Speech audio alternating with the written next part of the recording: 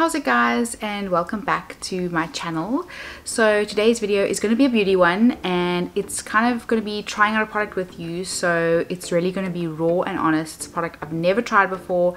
It's really hyped up and I really love the concept and the idea of it, but I'm going to be honest with you guys if it doesn't work or not, because I'm a girl that loves makeup.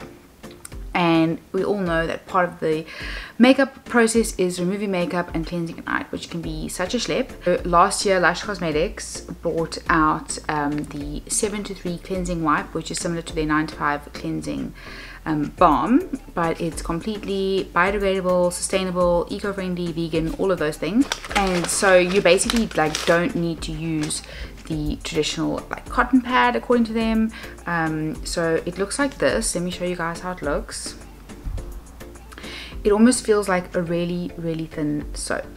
So it smells like your typical sort of Lush product, and basically you like wet it and then you put it all over your face. It's supposed to remove your makeup, and then they say you can use like a face cloth or a towel, but I'm going to test it with some micellar water afterwards and see how it worked. Did it take off a lot of my makeup? So I have foundation on now. It's nothing like too heavy. It's not a night look, but it's a day look, so we will be able to see a lot with the eyes and the foundation if it was effective or not. So I've pulled it up on the website and they describe it as a...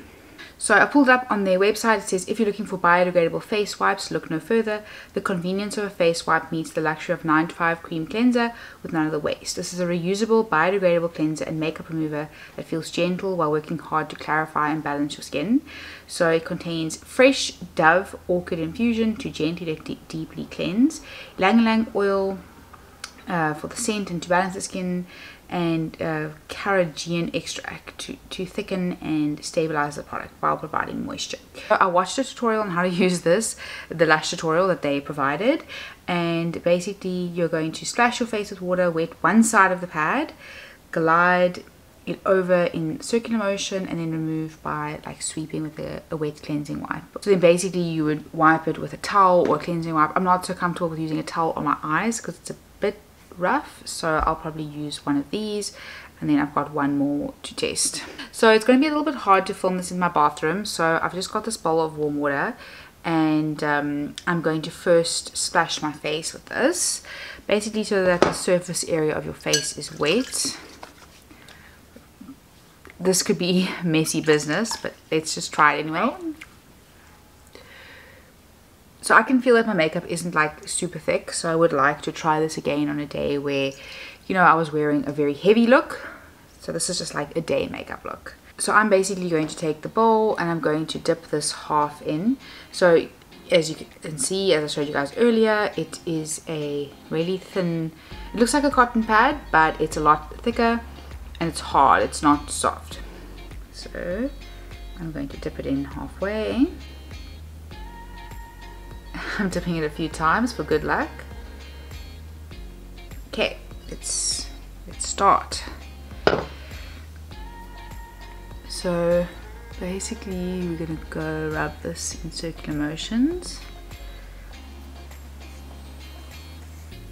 You can see a little bit of like dirt is starting to pick up on the cotton pad. It actually smells really good. I love the 9 to 5 cleanser, so this is like based off a similar formulation and concept.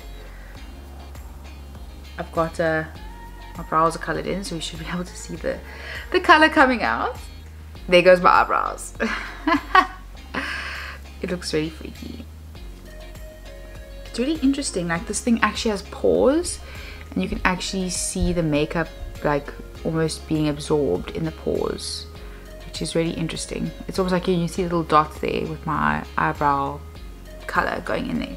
So it's dried out a little bit, so I don't know if that's normal or not, so I'm just going to dip it in again, and now I can actually really see the color change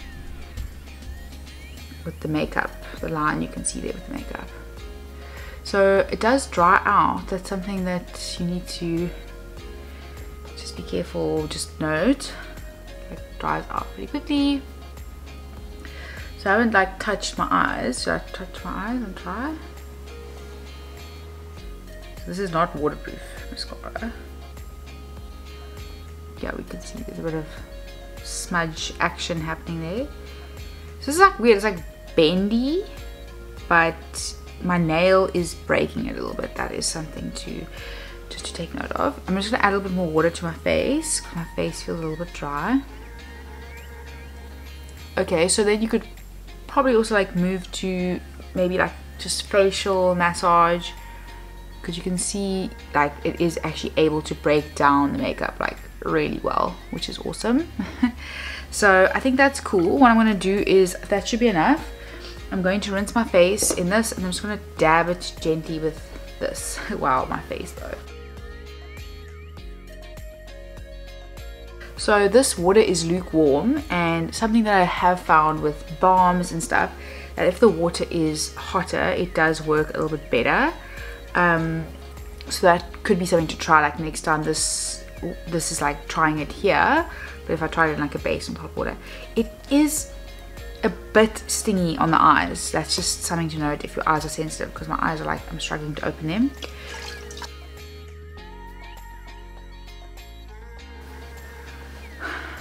Okay, so face looking a little bit messy. Okay, so on the tutorial video they suggested taking like a face cloth and just wetting it slightly, and then just like using it to gently touch your skin.